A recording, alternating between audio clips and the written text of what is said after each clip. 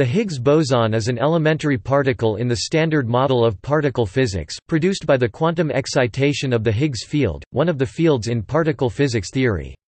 It is named after physicist Peter Higgs, who in 1964, along with 5 other scientists, proposed the mechanism, which suggested the existence of such a particle. Its existence was confirmed by the ATLAS and CMS collaborations based on collisions in the LHC at CERN. On December 10, 2013, 2 of the physicists, Peter Higgs and François Englert, were awarded the Nobel Prize in Physics for their theoretical predictions. Although Higgs's name has come to be associated with this theory, the Higgs mechanism, several researchers between about 1960 and 1972 independently developed different parts of it. In mainstream media, the Higgs boson has often been called the God particle from a 1993 book on the topic, although the nickname is strongly disliked by many physicists, including Higgs himself, who regard it as sensationalistic.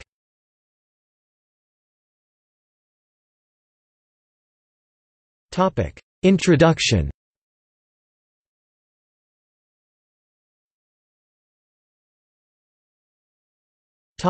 The Standard Model.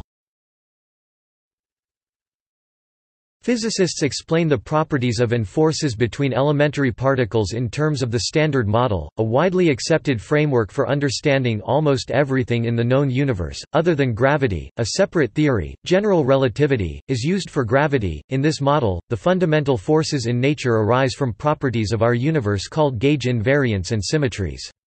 The forces are transmitted by particles known as gauge bosons. In the Standard Model, the Higgs particle is a boson with spin 0, no electric charge and no color charge. It is also very unstable, decaying into other particles almost immediately. The Higgs field is a scalar field, with 2 neutral and 2 electrically charged components that form a complex doublet of the weak isospin SU symmetry. The Higgs field has a Mexican hat-shaped potential. In its ground state, this causes the field to have a non-zero value everywhere, including otherwise empty space, and as a result, below a very high energy it breaks the weak isospin symmetry of the electroweak interaction. Technically, the non-zero expectation value converts the Lagrangian's Yukawa coupling terms into mass terms. When this happens, 3 components of the Higgs field are absorbed by the SU and U gauge bosons, the Higgs mechanism, to become the longitudinal components of the now massive W and Z bosons of the weak force. The remaining electrically neutral component either manifests as a Higgs particle, or may couple separately to other particles known as fermions via Yukawa couplings, causing these to acquire mass as well.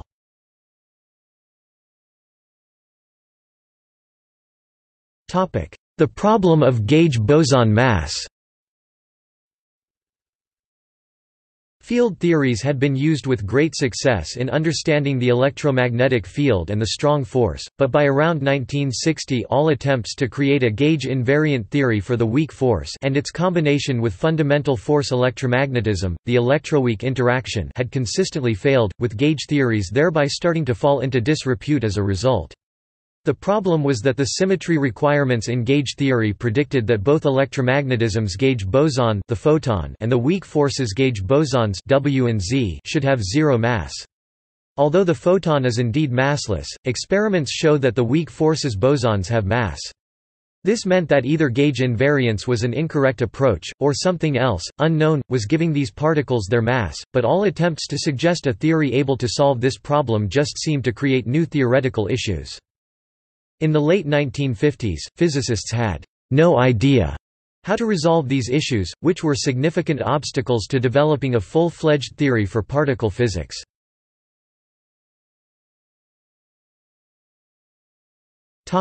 Symmetry breaking. By the early 1960s, physicists had realized that a given symmetry law might not always be followed under certain conditions, at least in some areas of physics. This is called symmetry breaking and was recognized in the late 1950s by Yoichiro Nambu. Symmetry breaking can lead to surprising and unexpected results. In 1962, physicist Philip Anderson, an expert in superconductivity, wrote a paper that considered symmetry breaking in particle physics, and suggested that perhaps symmetry breaking might be the missing piece needed to solve the problems of gauge invariance in particle physics. If electroweak symmetry was somehow being broken, it might explain why electromagnetism's boson is massless, yet the weak force bosons have mass, and solve the problems. Shortly afterwards, in 1963, this was shown to be theoretically possible, at least for some limited cases.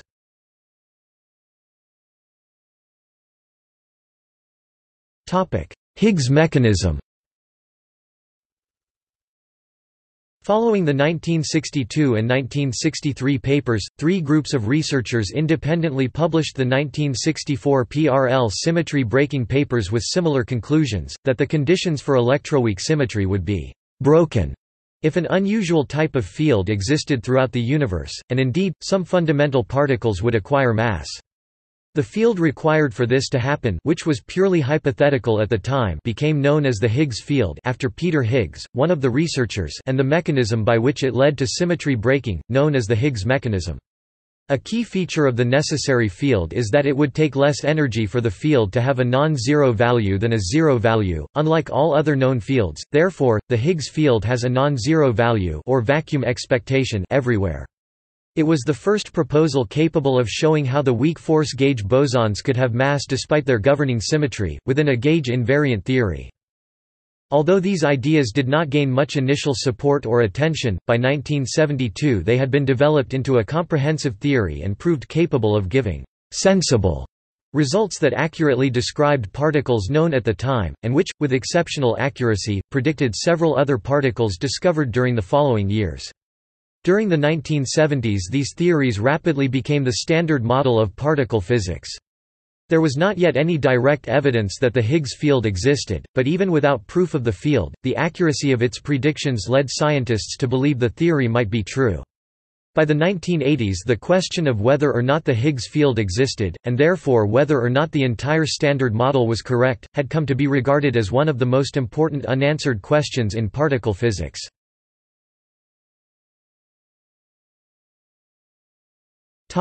Higgs field. According to the Standard Model, a field of the necessary kind, the Higgs field, exists throughout space and breaks certain symmetry laws of the electroweak interaction. Via the Higgs mechanism, this field causes the gauge bosons of the weak force to be massive at all temperatures below an extreme high value. When the weak force bosons acquire mass, this affects their range, which becomes very small. Furthermore, it was later realized that the same field would also explain, in a different way, why other fundamental constituents of matter, including electrons and quarks, have mass. For many decades, scientists had no way to determine whether or not the Higgs field existed, because the technology needed for its detection did not exist at that time. If the Higgs field did exist, then it would be unlike any other known fundamental field, but it also was possible that these key ideas, or even the entire Standard Model, were somehow incorrect. Only discovering that the Higgs boson and therefore the Higgs field existed solved the problem. Unlike other known fields such as the electromagnetic field, the Higgs field is scalar and has a non-zero constant value in vacuum. The existence of the Higgs field became the last unverified part of the Standard Model of particle physics, and for several decades, was considered the central problem in particle physics. The presence of the field, now confirmed by experimental investigation, explains why some fundamental particles have mass, despite the symmetries controlling their interactions implying that they should be massless. It also resolves several other long-standing puzzles, such as the reason for the extremely short range of the weak force. Although the Higgs field is non-zero everywhere and its effects are ubiquitous, proving its existence was far from easy. In principle, it can be proved to exist by detecting its excitations, which manifest as Higgs particles, the Higgs boson, but these are extremely difficult to produce and detect. The importance of this fundamental question led to a 40-year search, and the construction of one of the world's most expensive and complex experimental facilities to date, CERN's Large Hadron Collider, in an attempt to create Higgs bosons and other particles for observation and study. On 4 July 2012, the discovery of a new particle with a mass between 125 and 127 GeV, C2 was announced. Physicists suspected that it was the Higgs boson. Since then, the particle has been shown to behave, interact, and decay in many of the ways predicted for Higgs particles by the Standard Model, as well as having even parity and zero spin, two fundamental attributes of a Higgs boson. This also means it is the first elementary scalar particle discovered in nature. As of 2018, in-depth research shows the particle continuing to behave in line with predictions for the Standard Model Higgs boson. More studies are needed to verify with higher precision that the discovered particle has all of the properties predicted, or whether, as described by some theories, multiple Higgs bosons exist.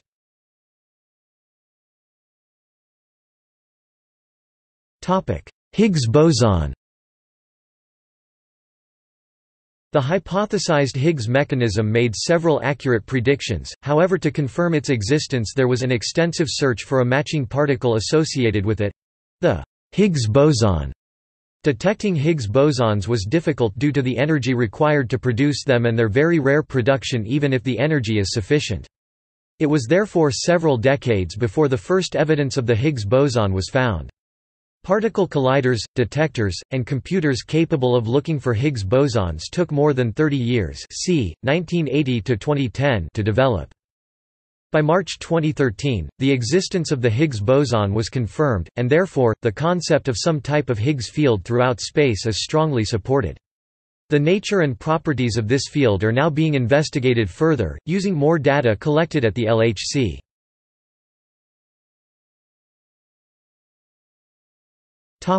Interpretation. Various analogies have been used to describe the Higgs field and boson, including analogies with well-known symmetry breaking effects such as the rainbow and prism, electric fields, ripples, and resistance of macro objects moving through media such as people moving through crowds or some objects moving through syrup or molasses. However, analogies based on simple resistance to motion are inaccurate, as the Higgs field does not work by resisting motion.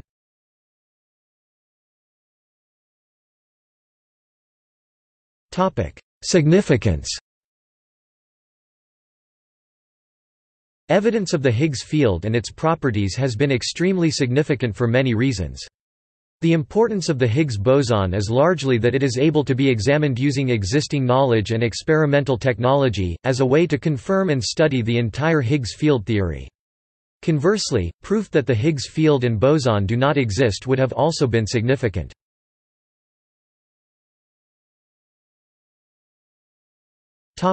Particle physics.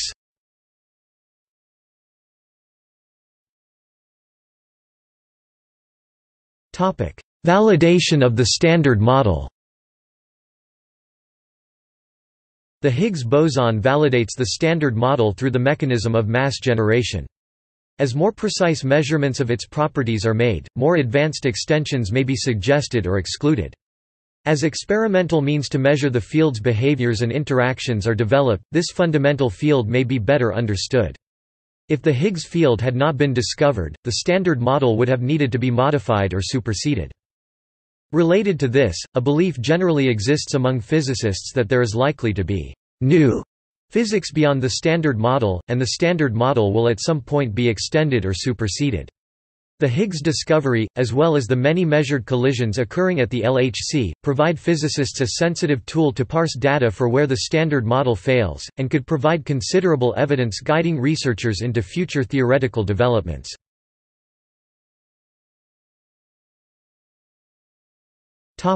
Symmetry breaking of the electroweak interaction.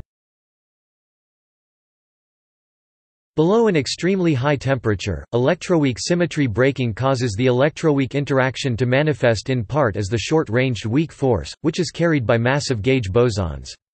This symmetry breaking is required for atoms and other structures to form, as well as for nuclear reactions in stars, such as our Sun. The Higgs field is responsible for this symmetry breaking.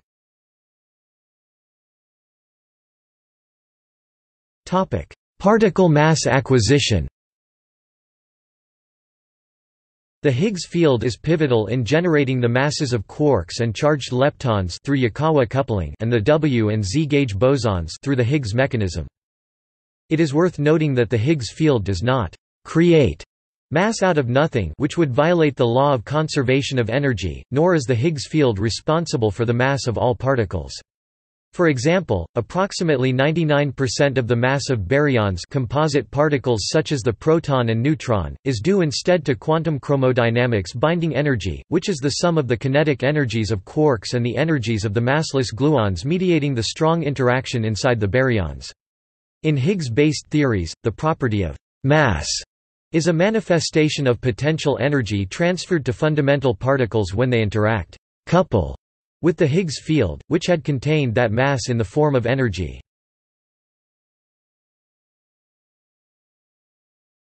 Scalar fields and extension of the Standard Model. The Higgs field is the only scalar spin 0 field to be detected. All the other fields in the Standard Model are spin 1/2 fermions or spin 1 bosons.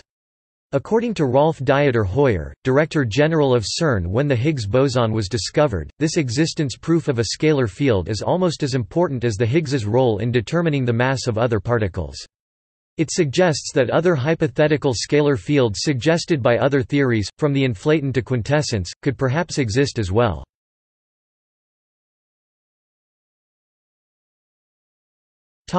Cosmology.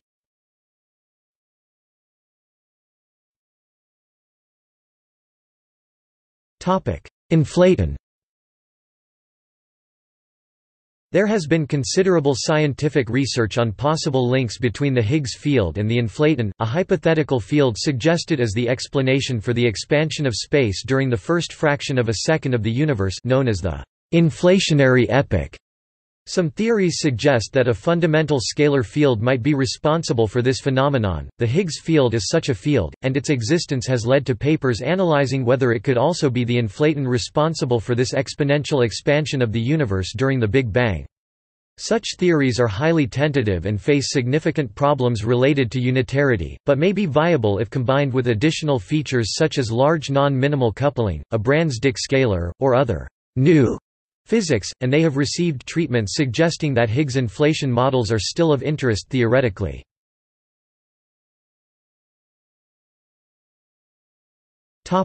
Nature of the universe, and its possible fates. In the Standard Model, there exists the possibility that the underlying state of our universe known as the vacuum is long-lived, but not completely stable. In this scenario, the universe as we know it could effectively be destroyed by collapsing into a more stable vacuum state. This was sometimes misreported as the Higgs boson ending the universe. If the masses of the Higgs boson and top quark are known more precisely, and the Standard Model provides an accurate description of particle physics up to extreme energies of the Planck scale, then it is possible to calculate whether the vacuum is stable or merely long-lived. A 125 to 127 GeV Higgs mass seems to be extremely close to the boundary for stability, but a definitive answer requires much more precise measurements of the pole mass of the top quark. New physics can change this picture. If measurements of the Higgs boson suggest that our universe lies within a false vacuum of this kind, then it would imply, more than likely in many billions of years, that the universe's forces, particles, and structures could cease to exist as we know them and be replaced by different ones, if a true vacuum happened to nucleate. It also suggests that the Higgs self-coupling lambda and its BL function could be very close to zero at the Planck scale, with intriguing implications, including theories of gravity and Higgs-based inflation. A future electron-positron collider would be able to provide the precise measurements of the top quark needed for such calculations.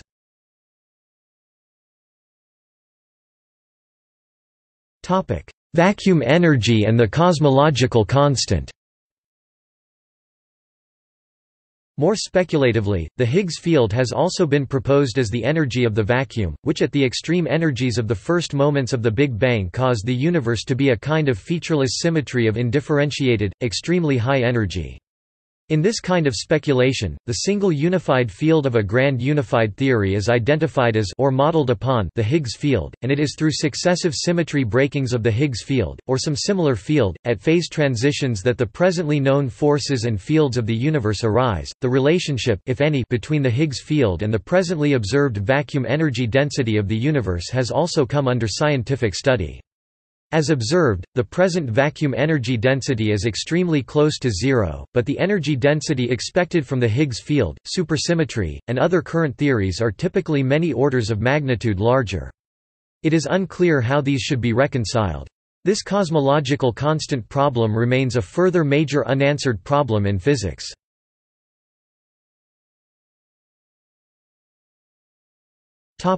Practical and technological impact. As yet, there are no known immediate technological benefits of finding the Higgs particle.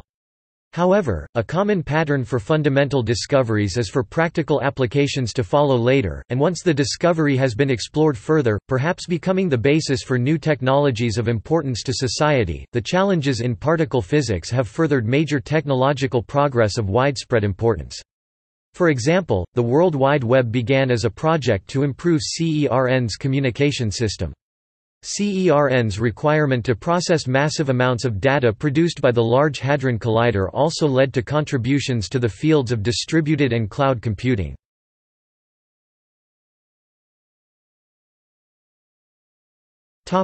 History.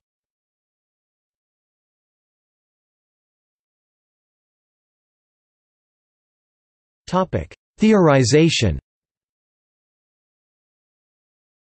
Particle physicists study matter made from fundamental particles whose interactions are mediated by exchange particles, gauge bosons, acting as force carriers.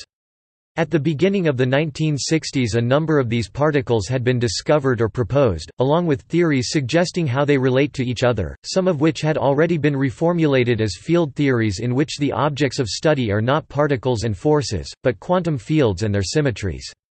However, attempts to produce quantum field models for two of the four known fundamental forces, the electromagnetic force and the weak nuclear force, and then to unify these interactions, were still unsuccessful.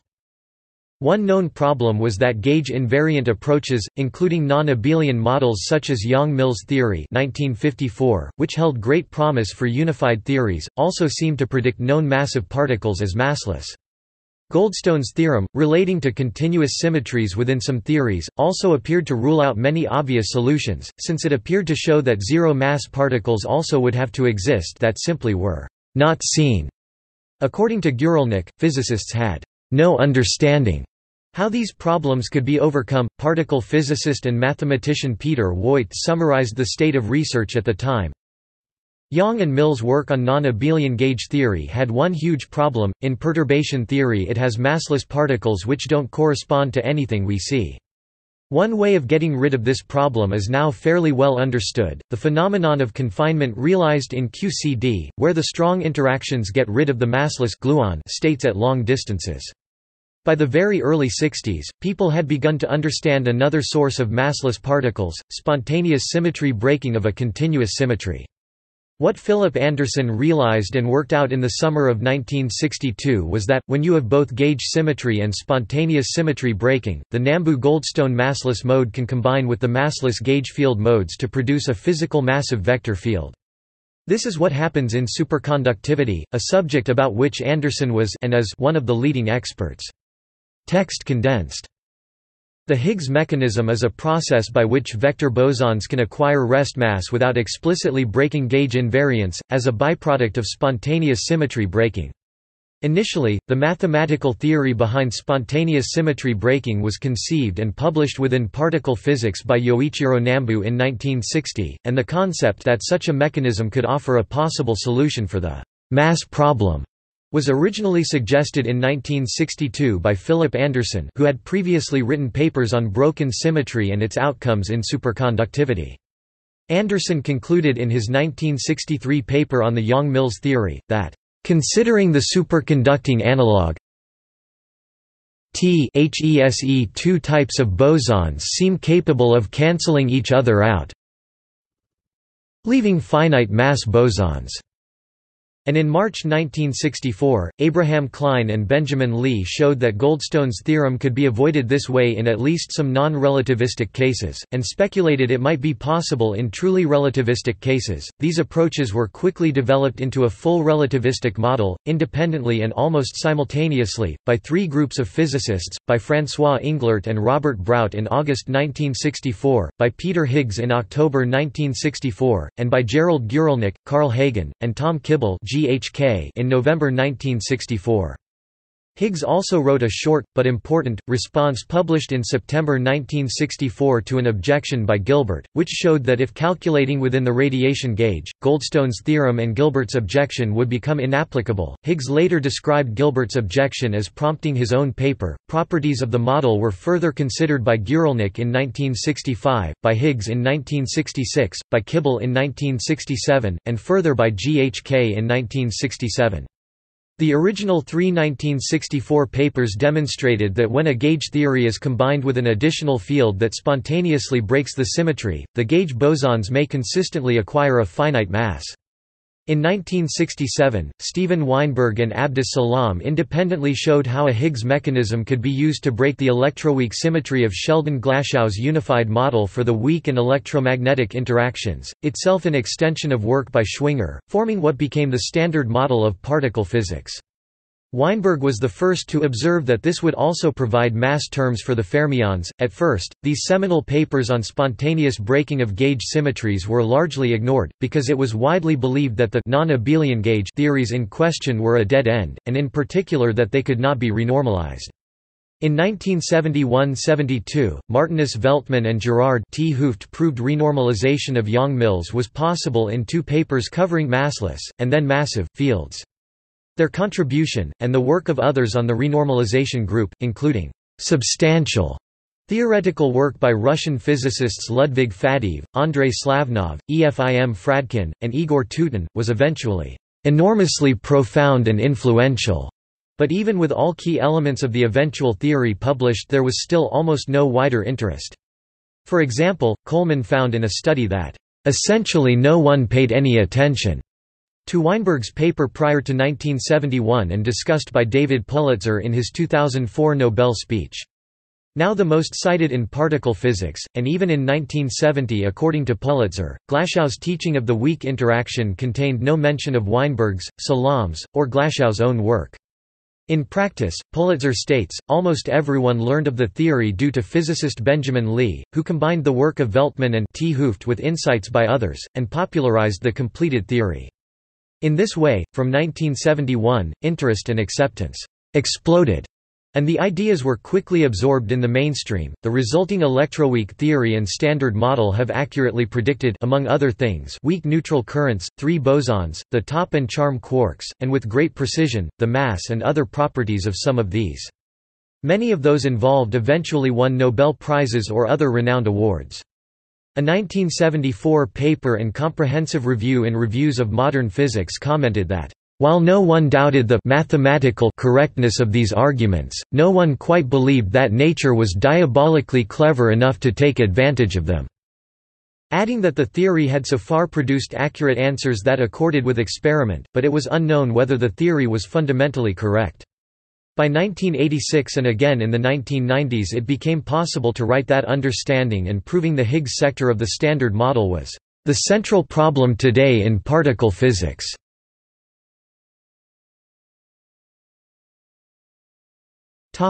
Summary and impact of the PRL papers. The three papers written in 1964 were each recognized as milestone papers during Physical Review Letters' 50th anniversary celebration. Their 6 authors were also awarded the 2010 J. J. Sakurai Prize for Theoretical Particle Physics for this work. A controversy also arose the same year, because in the event of a Nobel Prize only up to 3 scientists could be recognized, with 6 being credited for the papers. 2 of the 3 PRL papers by Higgs and by GHK contained equations for the hypothetical field that eventually would become known as the Higgs field and its hypothetical quantum, the Higgs boson. Higgs' subsequent 1966 paper showed the decay mechanism of the boson. Only a massive boson can decay, and the decays can prove the mechanism. In the paper by Higgs, the boson is massive, and in a closing sentence, Higgs writes that An essential feature of the theory is the prediction of incomplete multiplets of scalar and vector bosons. Frank Close comments that 1960s gauge theorists were focused on the problem of massless vector bosons, and the implied existence of a massive scalar boson was not seen as important. Only Higgs directly addressed it. In the paper by G.H.K., the boson is massless and decoupled from the massive states. In reviews dated 2009 and 2011, Guralnik states that in the G.H.K. model the boson is massless only in a lowest-order approximation, but it is not subject to any constraint and acquires mass at higher orders, and adds that the G.H.K. paper was the only one to show that there are no massless Goldstone bosons in the model and to give a complete analysis of the general Higgs mechanism. All three reached similar conclusions, despite their very different approaches. Higgs' paper essentially used classical techniques. Englert and Broutz involved calculating vacuum polarization in perturbation theory around an assumed symmetry-breaking vacuum state, and G.H.K. used operator formalism and conservation laws to explore in depth the ways in which Goldstone's theorem may be worked around. Some versions of the theory predicted more than one kind of Higgs fields and bosons, and alternative, Higgsless models were considered until the discovery of the Higgs boson.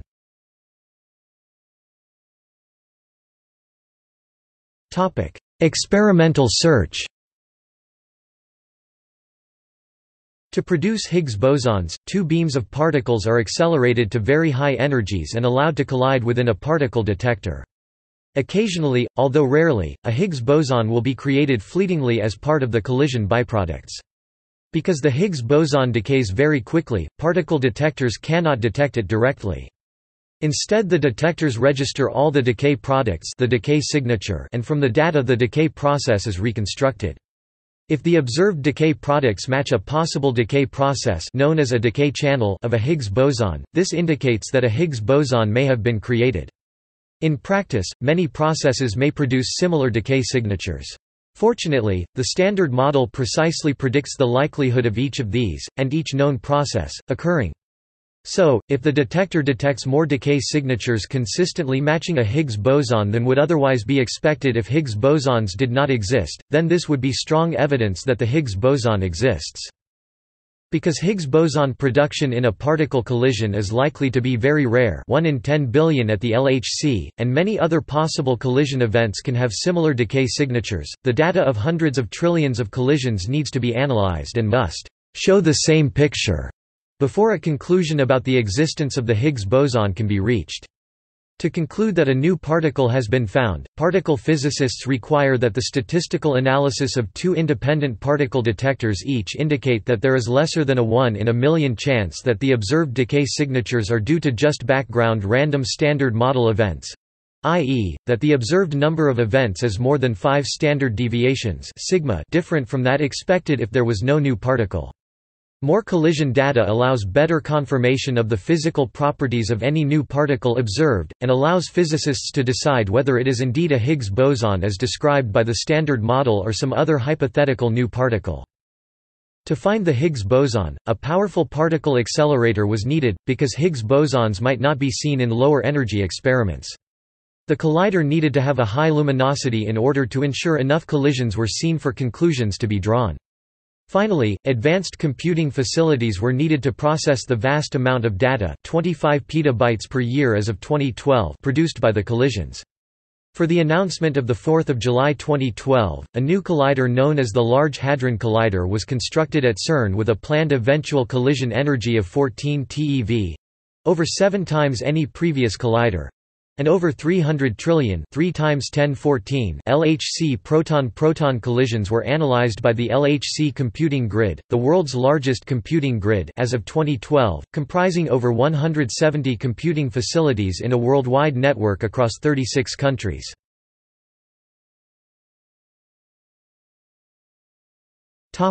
Search before 4 July 2012. The first extensive search for the Higgs boson was conducted at the Large Electron-Positron Collider at CERN in the 1990s.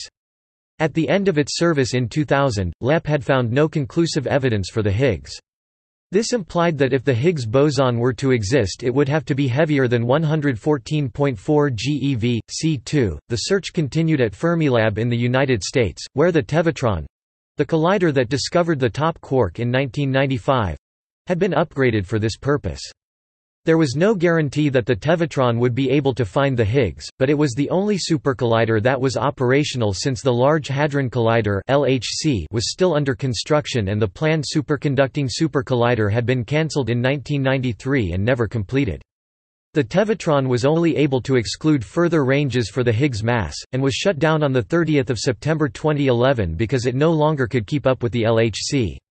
The final analysis of the data excluded the possibility of a Higgs boson with a mass between 147 GeV, C2 and 180 GeV, C2. In addition, there was a small but not significant excess of events possibly indicating a Higgs boson with a mass between 115 GeV, C2 and 140 GeV, C2. The Large Hadron Collider at CERN in Switzerland was designed specifically to be able to either confirm or exclude the existence of the Higgs boson. Built in a 27 km tunnel under the ground near Geneva, originally inhabited by LEP, it was designed to collide two beams of protons, initially at energies of 3.5 TeV per beam, 7 TeV total, or almost 3.6 times that of the Tevatron, and upgradable to 2 times 7 TeV, 14 TeV total in future. Theory suggested if the Higgs boson existed, collisions at these energy levels should be able to reveal it. As one of the most complicated scientific instruments ever built, its operational readiness was delayed for 14 months by a magnet quench event 9 days after its inaugural tests, caused by a faulty electrical connection that damaged over 50 superconducting magnets and contaminated the vacuum system. Data collection at the LHC finally commenced in March 2010. By December 2011, the two main particle detectors at the LHC, ATLAS and CMS, had narrowed down the mass range where the Higgs could exist to around 116 to 130 GeV (ATLAS) and 115 to 127 GeV (CMS). There had also already been a number of promising event excesses that had evaporated and proven to be nothing but random fluctuations. However, from around May 2011, both experiments had seen among their results, the slow emergence of a small yet consistent excess of gamma and 4 lepton decay signatures and several other particle decays, all hinting at a new particle at a mass around 125 GeV. By around November 2011, the anomalous data at 125 GeV was becoming too large to ignore. Although still far from conclusive, and the team leaders at both ATLAS and CMS each privately suspected they might have found the Higgs. On November 28, 2011, at an internal meeting of the two team leaders and the Director General of CERN, the latest analyses were discussed outside their teams for the first time, suggesting both ATLAS and CMS might be converging on a possible shared result at 125 GeV, and initial preparations commenced in case of a successful finding. While this information was not known publicly at the time, the narrowing of the possible Higgs range to around 115 to 130 GeV and the repeated observation of small but consistent event excesses across multiple channels at both ATLAS and CMS in the 124 to 126 GeV region, described as tantalizing hints of around 2 to 3 sigma, were public knowledge with a lot of interest. It was therefore widely anticipated around the end of 2011, that the LHC would provide sufficient data to either exclude or confirm the finding of a Higgs boson by the end of 2012, when their 2012 collision data with slightly higher 8 TeV collision energy had been examined.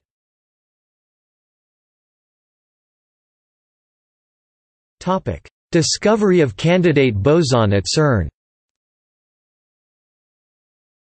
On the 22nd of June 2012, CERN announced an upcoming seminar covering tentative findings for 2012, and shortly afterwards, from around the 1st of July 2012, according to an analysis of the spreading rumor in social media, rumors began to spread in the media that this would include a major announcement, but it was unclear whether this would be a stronger signal or a formal discovery.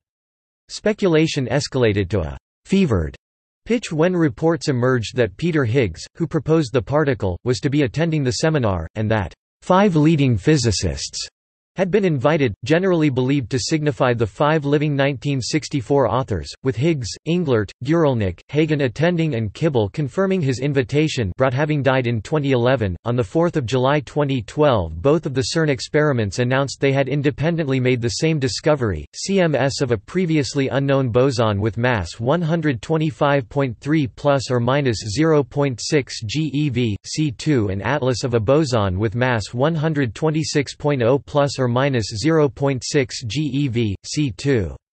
Using the combined analysis of two interaction types known as channels, both experiments independently reached a local significance of 5 sigma, implying that the probability of getting at least as strong a result by chance alone is less than 1 in 3 million. When additional channels were taken into account, the CMS significance was reduced to 4.9 sigma. The two teams had been working blinded from each other from around late 2011 or early 2012, meaning they did not discuss their results with each other, providing additional certainty that any common finding was genuine validation of a particle. This level of evidence, confirmed independently by two separate teams and experiments, meets the formal level of proof required to announce a confirmed discovery. On 31 July 2012, the Atlas collaboration presented additional data analysis on the observation of a new particle, including data from a third channel, which improved the significance to 5.9 sigma, 1 in 588 million chance of obtaining at least as strong evidence by random background effects alone, and mass 126.0 plus or minus 0.4 stat plus or minus 0.4 SYS GeV, C2, and CMS improved the significance to 5 sigma and mass 125.3 plus or minus 0.4 stat plus or minus 0.5 SYS GeV, C2.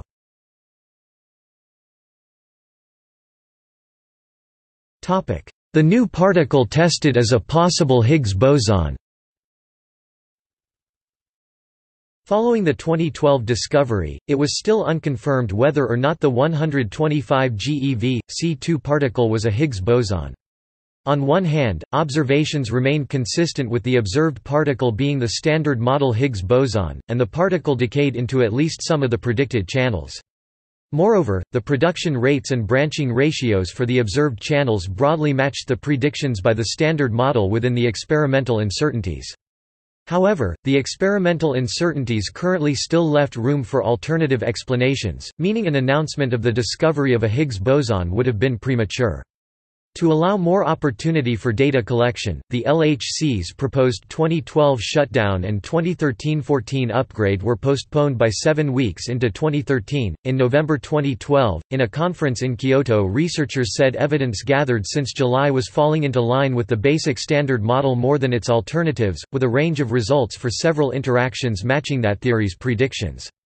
Physicist Matt Strassler highlighted considerable evidence that the new particle is not a pseudoscalar negative parity particle consistent with this required finding for a Higgs boson, evaporation, or lack of increased significance for previous hints of non-standard model findings, expected standard model interactions with W and Z bosons, absence of significant new implications for or against supersymmetry, and in general no significant deviations to date from the results expected of a standard model Higgs boson. However, some kinds of extensions to the standard model would also show very similar results, so commentators noted that based on other particles that are still being understood long after their discovery, it may take years to be sure, and decades to fully understand the particle that has been found. These findings meant that as of January 2013, scientists were very sure they had found an unknown particle of mass approximately 125 GeV, C2, and had not been misled by experimental error or a chance result. They were also sure, from initial observations, that the new particle was some kind of boson. The behaviors and properties of the particle, so far as examined since July 2012, also seemed quite close to the behaviors expected of a Higgs boson. Even so, it could still have been a Higgs boson or some other unknown boson, since future tests could show behaviors that do not match a Higgs boson, so as of December 2012 CERN still only stated that the new particle was consistent with the Higgs boson, and scientists did not yet positively say it was the Higgs boson. Despite this, in late 2012, widespread media reports announced incorrectly that a Higgs boson had been confirmed during the year. In January 2013, CERN Director General Rolf Dieter Hoyer stated that based on data analysis to date, an answer could be possible towards mid-2013, and the deputy chair of physics at Brookhaven National Laboratory stated in February 2013 that a definitive answer might require another few years after the collider's 2015 restart. In early March 2013, CERN research director Sergio Bertolucci stated that confirming spin zero was the major remaining requirement to determine whether the particle is at least some kind of Higgs boson.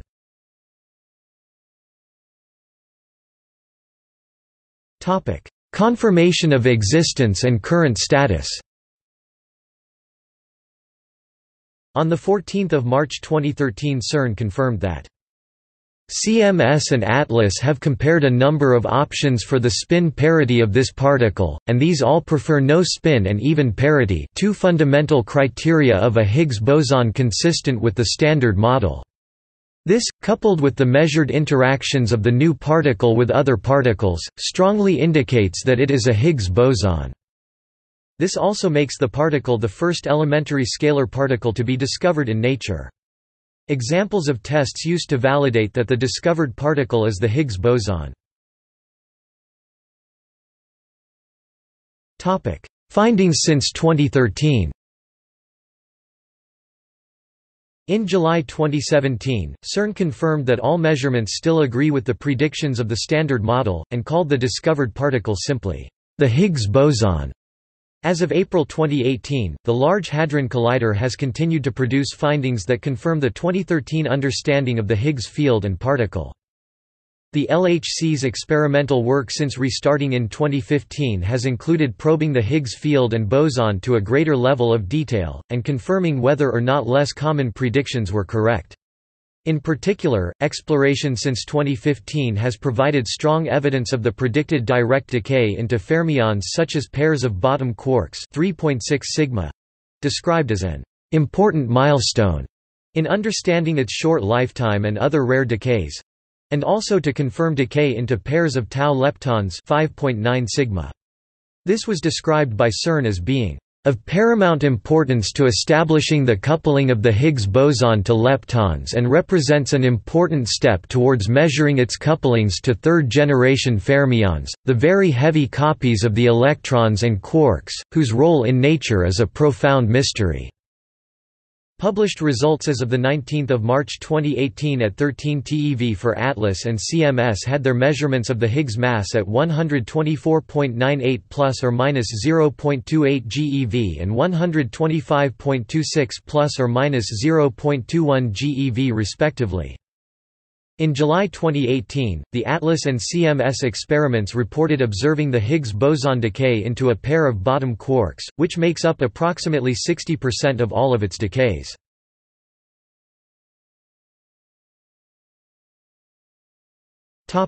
Theoretical properties.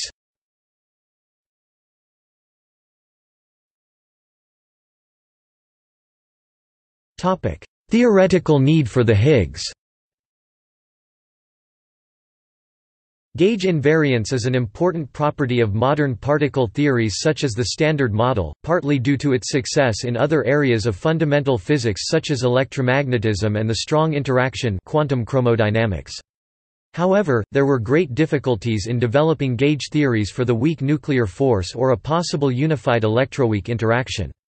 Fermions with a mass term would violate gauge symmetry and therefore cannot be gauge invariant. This can be seen by examining the Dirac-Lagrangian for a fermion in terms of left and right-handed components. We find none of the spin half particles could ever flip helicity as required for mass, so they must be massless. W and Z bosons are observed to have mass, but a boson mass term contains terms which clearly depend on the choice of gauge, and therefore these masses too cannot be gauge invariant. Therefore, it seems that none of the Standard Model fermions or bosons could begin with mass as an inbuilt property except by abandoning gauge invariance. If gauge invariance were to be retained, then these particles had to be acquiring their mass by some other mechanism or interaction.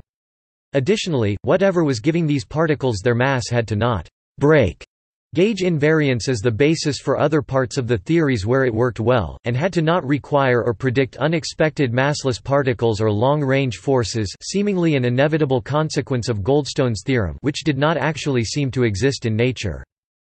A solution to all of these overlapping problems came from the discovery of a previously unnoticed borderline case hidden in the mathematics of Goldstone's theorem, that under certain conditions it might theoretically be possible for a symmetry to be broken without disrupting gauge invariance and without any new massless particles or forces, and having sensible, renormalizable results mathematically. This became known as the Higgs mechanism.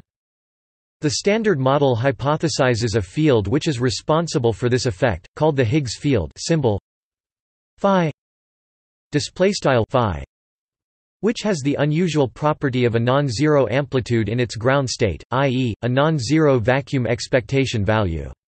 It can have this effect because of its unusual Mexican hat-shaped potential whose lowest point is not at its center. In simple terms, unlike all other known fields, the Higgs field requires less energy to have a non-zero value than a zero value, so it ends up having a non-zero value everywhere. Below a certain extremely high energy level, the existence of this non-zero vacuum expectation spontaneously breaks electroweak gauge symmetry, which in turn gives rise to the Higgs mechanism and triggers the acquisition of mass by those particles interacting with the field. This effect occurs because scalar field components of the Higgs field are absorbed by the massive bosons as degrees of freedom, and coupled to the fermions via Yukawa coupling, thereby producing the expected mass terms.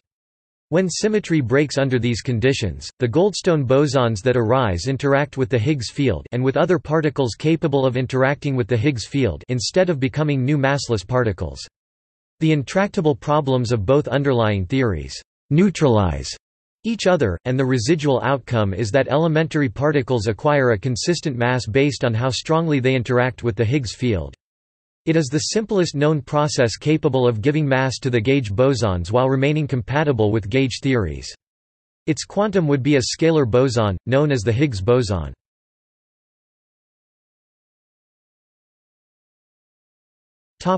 Properties of the Higgs field. In the Standard Model, the Higgs field is a scalar tachyonic field, scalar meaning it does not transform under Lorentz transformations, and tachyonic meaning the field but not the particle has imaginary mass, and in certain configurations must undergo symmetry breaking. It consists of 4 components, 2 neutral ones and 2 charged component fields. Both of the charged components and one of the neutral fields are Goldstone bosons, which act as the longitudinal third polarization components of the massive W+, W-, and Z bosons. The quantum of the remaining neutral component corresponds to and is theoretically realized as the massive Higgs boson. This component can also interact with fermions via Yukawa coupling to give them mass, as well.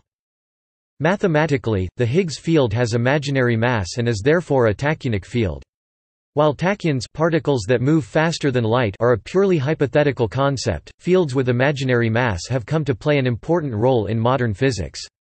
Under no circumstances do any excitations ever propagate faster than light in such theories. The presence or absence of a tachyonic mass has no effect whatsoever on the maximum velocity of signals. There is no violation of causality. Instead of faster-than-light particles, the imaginary mass creates an instability. Any configuration in which one or more field excitations are tachyonic must spontaneously decay, and the resulting configuration contains no physical tachyons. This process is known as tachyon condensation, and is now believed to be the explanation for how the Higgs mechanism itself arises in nature, and therefore the reason behind electroweak symmetry breaking. Although the notion of imaginary mass might seem troubling, it is only the field, and not the mass itself, that is quantized. Therefore, the field operators at spacelike separated points still commute or anticommute, and information and particles still do not propagate faster than light. Tachyon condensation drives a physical system that has reached a local limit, and might naively be expected to produce physical tachyons, to an alternate stable state where no physical tachyons exist. Once a tachyonic field such as the Higgs field reaches the minimum of the potential, its quanta are not tachyons anymore but rather are ordinary particles such as the Higgs boson.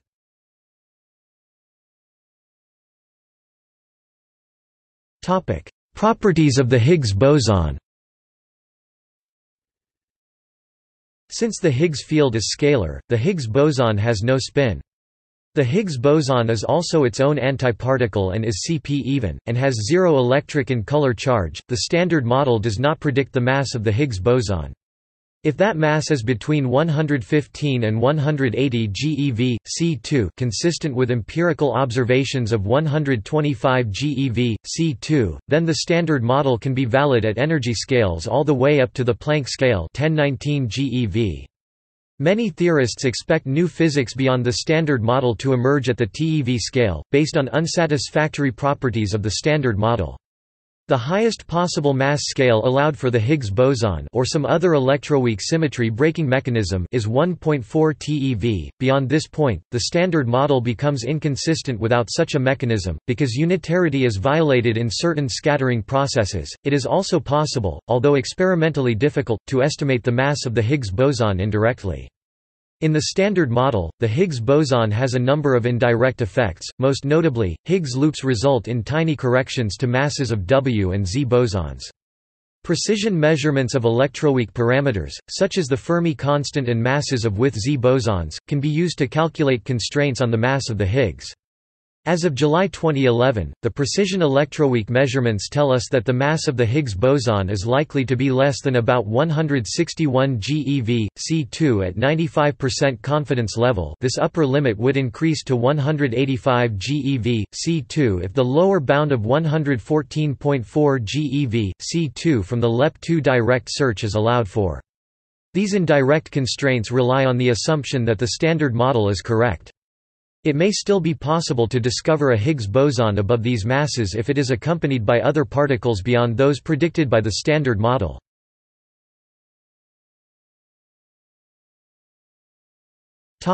Production. If Higgs particle theories are valid, then a Higgs particle can be produced much like other particles that are studied, in a particle collider. This involves accelerating a large number of particles to extremely high energies and extremely close to the speed of light, then allowing them to smash together. Protons and lead ions, the bare nuclei of lead atoms, are used at the LHC. In the extreme energies of these collisions, the desired esoteric particles will occasionally be produced, and this can be detected and studied. Any absence or difference from theoretical expectations can also be used to improve the theory. The relevant particle theory, in this case the Standard Model, will determine the necessary kinds of collisions and detectors. The Standard Model predicts that Higgs bosons could be formed in a number of ways, although the probability of producing a Higgs boson in any collision is always expected to be very small. For example, only one Higgs boson per 10 billion collisions in the Large Hadron Collider. The most common expected processes for Higgs boson production are gluon fusion. If the collided particles are hadrons such as the proton or antiproton, as is the case in the LHC and tevatron, then it is most likely that two of the gluons binding the hadron together collide. The easiest way to produce a Higgs particle is if the two gluons combine to form a loop of virtual quarks. Since the coupling of particles to the Higgs boson is proportional to their mass, this process is more likely for heavy particles. In practice, it is enough to consider the contributions of virtual top and bottom quarks, the heaviest quarks. This process is the dominant contribution at the LHC and tevatron, being about 10 times more likely than any of the other processes. Higgs-Strelung. If an elementary fermion collides with an anti-fermion, e.g., a quark with an anti-quark or an electron with a positron, the two can merge to form a virtual W or Z boson which, if it carries sufficient energy, can then emit a Higgs boson. This process was the dominant production mode at the LEP, where an electron and a positron collided to form a virtual Z boson, and it was the second largest contribution for Higgs production at the tevatron. At the LHC this process is only the third largest, because the LHC collides protons with protons, making a quark-antiquark collision less likely than at the tevatron. Higgs-Strelung is also known as associated production. Weak boson fusion. Another possibility when two anti-fermions collide is that the two exchange a virtual W or Z boson, which emits a Higgs boson. The colliding fermions do not need to be the same type. So, for example, an up quark may exchange a Z boson with an anti-down quark. This process is the second most important for the production of Higgs particle at the LHC and LEP. Top fusion. The final process that is commonly considered is by far the least likely by 2 orders of magnitude. This process involves 2 colliding gluons, which each decay into a heavy quark-antiquark pair. A quark and antiquark from each pair can then combine to form a Higgs particle.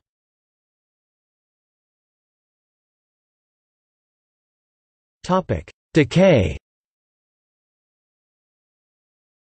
Quantum mechanics predicts that if it is possible for a particle to decay into a set of lighter particles, then it will eventually do so. This is also true for the Higgs boson. The likelihood with which this happens depends on a variety of factors including, the difference in mass, the strength of the interactions, etc. Most of these factors are fixed by the Standard Model, except for the mass of the Higgs boson itself. For a Higgs boson with a mass of 125 GeV, C2 the SM predicts a mean lifetime of about 1.6 × 10⁻22 s. Since it interacts with all the massive elementary particles of the SM, the Higgs boson has many different processes through which it can decay. Each of these possible processes has its own probability, expressed as the branching ratio, the fraction of the total number decays that follows that process. The SM predicts these branching ratios as a function of the Higgs mass. See plot. One way that the Higgs can decay is by splitting into a fermion-antifermion pair. As general rule, the Higgs is more likely to decay into heavy fermions than light fermions, because the mass of a fermion is proportional to the strength of its interaction with the Higgs. By this logic, the most common decay should be into a top-antitop quark pair.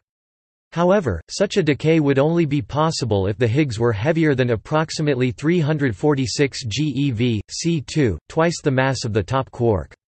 For a Higgs mass of 125 GeV, C2 the SM predicts that the most common decay is into a bottom-antibottom quark pair, which happens 57.7% of the time. The second most common fermion decay at that mass is a tau-antitau pair, which happens only about 6.3% of the time. Another possibility is for the Higgs to split into a pair of massive gauge bosons. The most likely possibility is for the Higgs to decay into a pair of W bosons, the light blue line in the plot, which happens about 21.5% of the time for a Higgs boson with a mass of 125 GeV, C2. The W bosons can subsequently decay either into a quark and an antiquark or into a charged lepton and a neutrino. The decays of W bosons into quarks are difficult to distinguish from the background, and the decays into leptons cannot be fully reconstructed because neutrinos are impossible to detect in particle collision experiments. A cleaner signal is given by decay into a pair of Z bosons, which happens about 2.6% of the time for a Higgs with a mass of 125 GeV, C2, if each of the bosons subsequently decays into a pair of easy-to-detect charged leptons, electrons or muons. Decay into massless gauge bosons, i.e., gluons or photons, is also possible, but requires intermediate loop of virtual heavy quarks, top or bottom, or massive gauge bosons. The most common such process is the decay into a pair of gluons through a loop of virtual heavy quarks. This process, which is the reverse of the gluon fusion process mentioned above, happens approximately 8.6% of the time for a Higgs boson with a mass of 125 GeV, C2. Much rarer is the decay into a pair of photons mediated by a loop of W bosons or heavy quarks, which happens only twice for every 1,000 decays. However, this process is very relevant for experimental searches for the Higgs boson, because the energy and momentum of the photons can be measured very precisely, giving an accurate reconstruction of the mass of the decaying particle.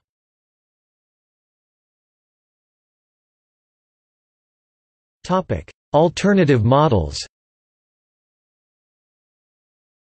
The minimal standard model as described above is the simplest known model for the Higgs mechanism with just one Higgs field.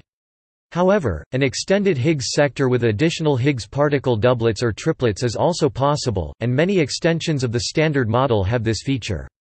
The non-minimal Higgs sector favored by theory are the two Higgs doublet models 2HDM, which predict the existence of a quintet of scalar particles, two CP-even neutral Higgs bosons H0 and H0, a CP-odd neutral Higgs boson AO, and two charged Higgs particles H+ or -. Supersymmetry SUSY also predicts relations between the Higgs boson masses and the masses of the gauge bosons, and could accommodate a 125 GeV, C2 neutral Higgs boson.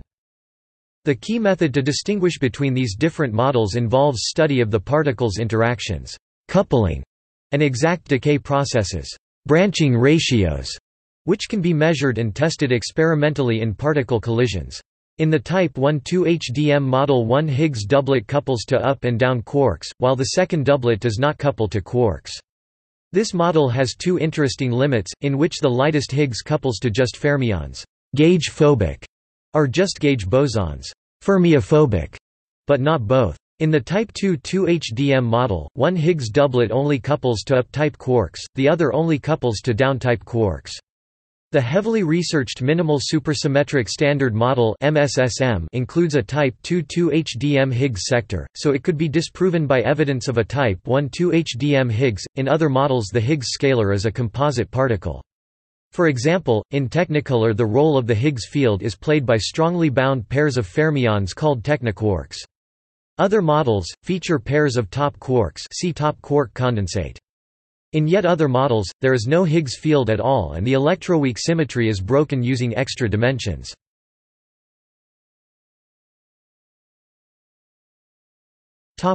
Further theoretical issues and hierarchy problem. The Standard Model leaves the mass of the Higgs boson as a parameter to be measured, rather than a value to be calculated. This is seen as theoretically unsatisfactory, particularly as quantum corrections related to interactions with virtual particles should apparently cause the Higgs particle to have a mass immensely higher than that observed, but at the same time the Standard Model requires a mass of the order of 100 to 1000 GeV to ensure unitarity, in this case, to unitarize longitudinal vector boson scattering.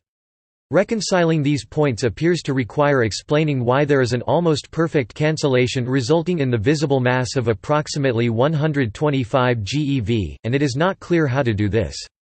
Because the weak force is about 1032 times stronger than gravity, and linked to this, the Higgs boson's mass is so much less than the Planck mass or the grand unification energy, it appears that either there is some underlying connection or reason for these observations which is unknown and not described by the Standard Model, or some unexplained and extremely precise fine-tuning of parameters. However, at present neither of these explanations is proven. This is known as a hierarchy problem. More broadly, the hierarchy problem amounts to the worry that a future theory of fundamental particles and interactions should not have excessive fine-tunings or unduly delicate cancellations, and should allow masses of particles such as the Higgs boson to be calculable. The problem is in some ways unique to spin-zero particles such as the Higgs boson, which can give rise to issues related to quantum corrections that do not affect particles with spin. A number of solutions have been proposed, including supersymmetry, conformal solutions and solutions via extra dimensions such as braneworld models. There are also issues of quantum triviality, which suggests that it may not be possible to create a consistent quantum field theory involving elementary scalar particles. However, if quantum triviality is avoided, triviality constraints may set bounds on the Higgs boson mass.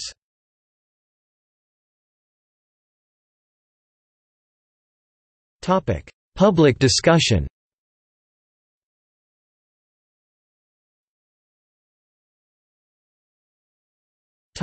Naming.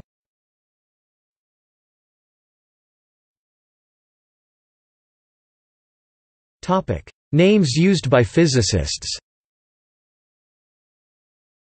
The name most strongly associated with the particle and field is the Higgs boson and Higgs field. For some time the particle was known by a combination of its PRL author names, including at times Anderson, for example the Brout-Englert-Higgs particle, the Anderson-Higgs particle, or the Englert-Brout-Higgs-Guralnik-Hagen-Kibble mechanism, and these are still used at times. Fueled in part by the issue of recognition and a potential shared Nobel Prize, the most appropriate name was still occasionally a topic of debate until 2013. Higgs himself prefers to call the particle either by an acronym of all those involved, or the scalar boson, or the so-called Higgs particle. A considerable amount has been written on how Higgs' name came to be exclusively used. Two main explanations are offered. The first is that Higgs undertook a step which was either unique, clearer or more explicit in his paper in formally predicting and examining the particle. Of the PRL paper's authors, only the paper by Higgs explicitly offered as a prediction that a massive particle would exist and calculated some of its properties. He was therefore the first to postulate the existence of a massive particle, according to Nature. Physicist and author Frank Close and physicist-blogger Peter Woit both comment that the paper by GHK was also completed after Higgs and Brout-Englert were submitted to Physical Review letters, and that Higgs alone had drawn attention to a predicted massive scalar boson, while all others had focused on the massive vector bosons. In this way, Higgs' contribution also provided experimentalists with a crucial, concrete target needed to test the theory. However, in Higgs' view, Brout and Englert did not explicitly mention the boson since its existence is plainly obvious in their work, while according to Guralnik the GHK paper was a complete analysis of the entire symmetry breaking mechanism whose mathematical rigor is absent from the other two papers, and a massive particle may exist in some solutions. Higgs' paper also provided an especially sharp statement of the challenge and its solution. According to science historian David Kaiser, the alternative explanation is that the name was popularized in the 1970s due to its use as a convenient shorthand or because of a mistake in citing. Many accounts including Higgs' own credit the Higgs name to physicist Benjamin Lee, in Korean, Lee Whisoh. Lee was a significant populist for the theory in its early stages, and habitually attached the name Higgs as a convenient shorthand for its components from 1972 and in at least one instance from as early as 1966. Although Lee clarified in his footnotes that Higgs is an abbreviation for Higgs, Kibble, Guralnik, Hagen, Brout, Englert. His use of the term, and perhaps also Steven Weinberg's mistaken cite of Higgs' paper as the first in his seminal 1967 paper, meant that by around 1975–76 others had also begun to use the name Higgs exclusively as a shorthand. Topic: Nickname.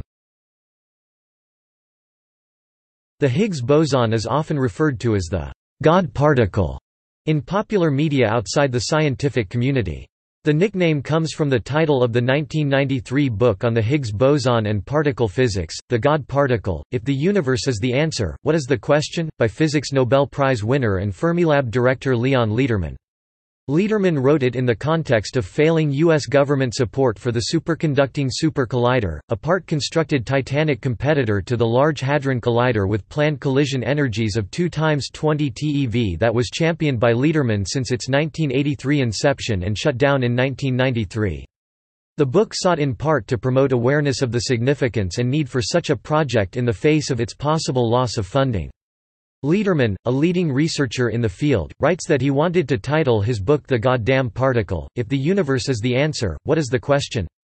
Lederman's editor decided that the title was too controversial and convinced him to change the title to The God Particle, If the Universe is the Answer, What is the Question? While media use of this term may have contributed to wider awareness and interest, many scientists feel the name is inappropriate since it is sensational hyperbole and misleads readers. The particle also has nothing to do with God, leaves open numerous questions in fundamental physics, and does not explain the ultimate origin of the universe.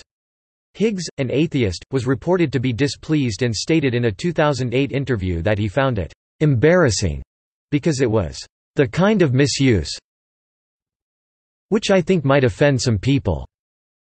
The nickname has been satirized in mainstream media as well. Science writer Ian Sample stated in his 2010 book On the Search that the nickname is universally hated by physicists and perhaps the worst derided in the history of physics, but that, according to Lederman, the publisher rejected all titles mentioning Higgs as unimaginative and too unknown. Lederman begins with a review of the long human search for knowledge, and explains that his tongue-in-cheek title draws an analogy between the impact of the Higgs field on the fundamental symmetries at the Big Bang, and the apparent chaos of structures, particles, forces and interactions that resulted and shaped our present universe, with the biblical story of Babel in which the primordial single language of early Genesis was fragmented into many disparate languages and cultures. Today, we have the Standard Model, which reduces all of reality to a dozen or so particles and 4 forces. It's a hard-won simplicity and remarkably accurate. But it is also incomplete and, in fact, internally inconsistent. This boson is so central to the state of physics today, so crucial to our final understanding of the structure of matter, yet so elusive, that I have given it a nickname, the God particle. Why God Particle?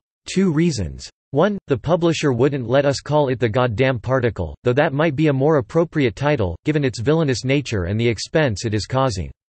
And 2. There is a connection, of sorts, to another book, a much older one.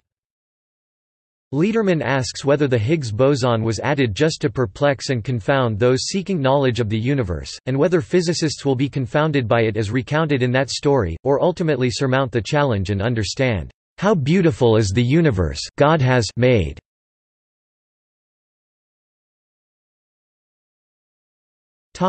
Other proposals.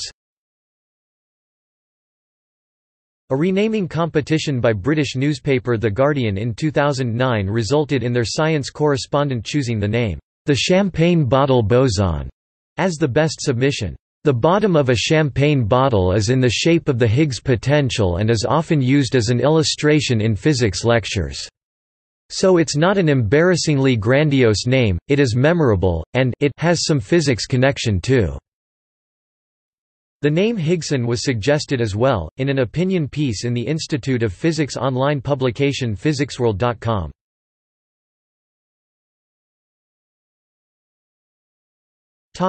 Educational explanations and analogies. There has been considerable public discussion of analogies and explanations for the Higgs particle and how the field creates mass, including coverage of explanatory attempts in their own right and a competition in 1993 for the best popular explanation by then UK Minister for Science Sir William Waldegrave and articles in newspapers worldwide. An educational collaboration involving an LHC physicist and a high school teachers at CERN educator suggests that dispersion of light, responsible for the rainbow and dispersive prism, is a useful analogy for the Higgs field's symmetry breaking and mass causing effect. Matt Strassler uses electric fields as an analogy. Some particles interact with the Higgs field while others don't. Those particles that feel the Higgs field act as if they have mass. Something similar happens in an electric field, charged objects are pulled around and neutral objects can sail through unaffected. So you can think of the Higgs search as an attempt to make waves in the Higgs field, create Higgs bosons, to prove it's really there. A similar explanation was offered by The Guardian. The Higgs boson is essentially a ripple in a field said to have emerged at the birth of the universe and to span the cosmos to this day. The particle is crucial, however, it is the smoking gun, the evidence required to show the theory is right. The Higgs field's effect on particles was famously described by physicist David Miller as akin to a room full of political party workers spread evenly throughout a room. The crowd gravitates to and slows down famous people but does not slow down others. He also drew attention to well-known effects in solid-state physics where an electron's effective mass can be much greater than usual in the presence of a crystal lattice. Analogies based on drag effects, including analogies of syrup or molasses, are also well known, but can be somewhat misleading since they may be understood incorrectly as saying that the Higgs field simply resists some particles' motion but not others. A simple resistive effect could also conflict with Newton's third law.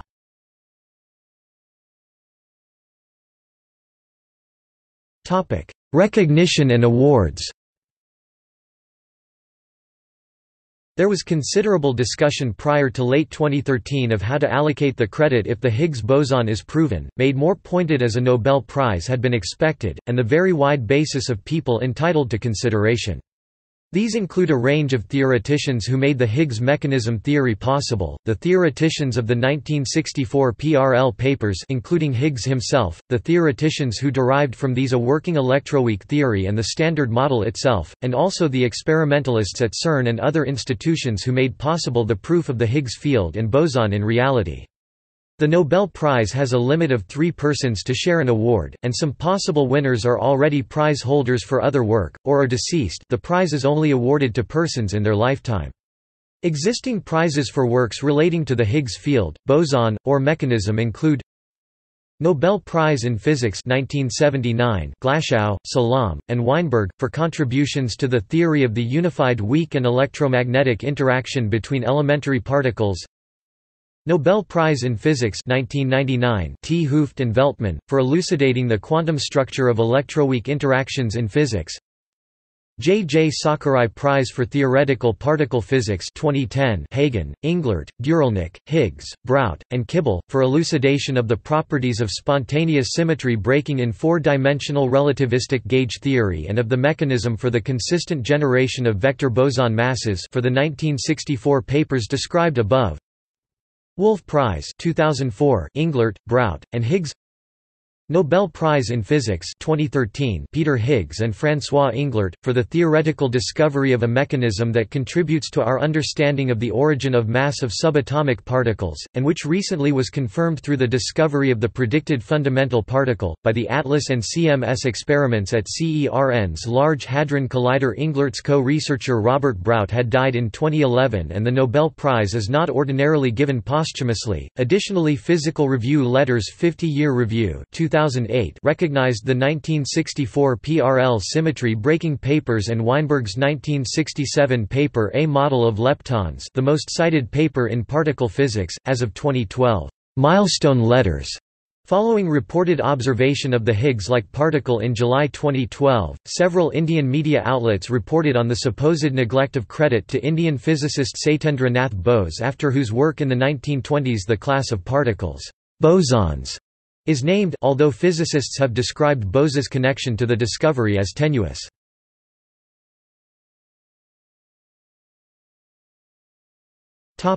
Technical aspects and mathematical formulation. In the Standard Model, the Higgs field is a four-component scalar field that forms a complex doublet of the weak isospin SU symmetry, while the field has charge plus 1/2 under the weak hypercharge U symmetry.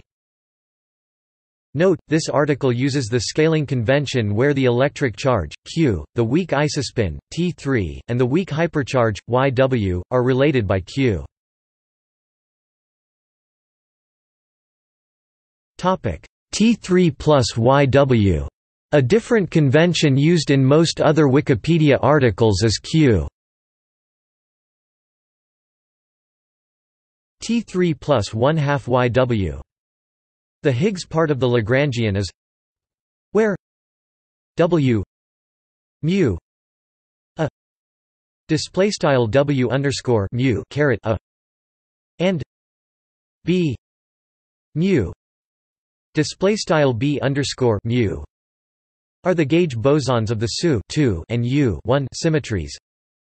G display style G and G display style G, their respective coupling constants tau a equals 1 2 sigma a display style tau caret a equals frac 1 2 sigma caret a, where sigma a display style sigma caret a are the Pauli matrices, a complete set generators of the SU symmetry, and lambda greater than 0 display style lambda greater than 0 and mu 2 greater than 0 display style mu caret 2 greater than 0, so that the ground state breaks the SU symmetry. See figure.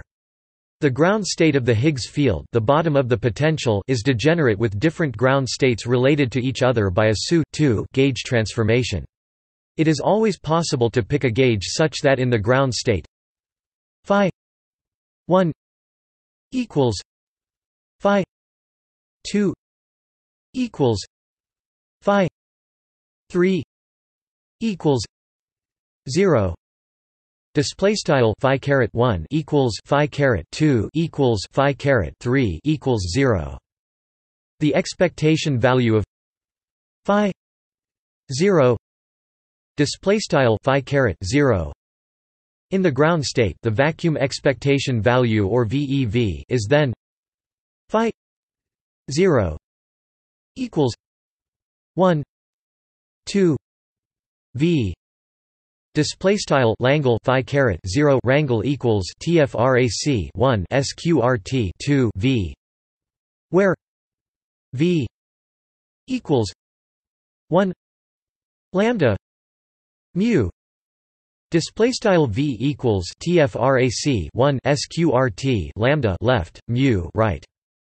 The measured value of this parameter is approximately 246 GeV c2. It has units of mass and is the only free parameter of the Standard Model that is not a dimensionless number. Quadratic terms in W mu display style W underscore mu and B mu display style B underscore mu arise, which give masses to the W and Z bosons, with their ratio determining the Weinberg angle cos theta W equals m W m Z equals G 2 plus G 2 display style cos theta underscore W equals frac m underscore W m underscore Z equals frac G sqrt G caret 2 plus G caret 2 and leave a massless U1 photon gamma display style gamma. The mass of the Higgs boson itself is given by the quarks and the leptons interact with the Higgs field through Yukawa interaction terms, where d u e nu l r I display style d u e nu underscore l r caret I are left-handed and right-handed quarks and leptons of the ith generation. Lambda u d e I j display style lambda underscore u d e caret I j are matrices of Yukawa couplings where H C denotes the Hermitian conjugate of all the preceding terms. In the symmetry breaking ground state, only the terms containing phi 0 display style phi caret 0 remain, giving rise to mass terms for the fermions. Rotating the quark and lepton fields to the basis where the matrices of Yukawa couplings are diagonal, one gets where the masses of the fermions are m u d e I equals 1 2 lambda u d e I v display style m underscore u d e caret I equals tfrac 1 sqrt 2 lambda underscore u d e caret I v and lambda u d e I display style lambda underscore u d e caret I denote the eigenvalues of the Yukawa matrices.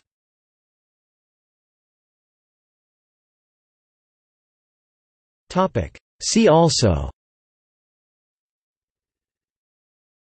Standard Model quantum gauge theory, Higgs mechanism, History of quantum field theory, Introduction to quantum mechanics, Noncommutative Standard Model, and noncommutative geometry, Mathematical formulation of the Standard Model, Standard Model fields overview, Mass terms and the Higgs mechanism, W and Z bosons, elementary particles, gauge bosons that mediate the weak interaction. Other Bose–Einstein statistics, Dalitz plot, quantum triviality, ZZ Dibison, scalar boson, Stuckelberg action, tachyonic field. Notes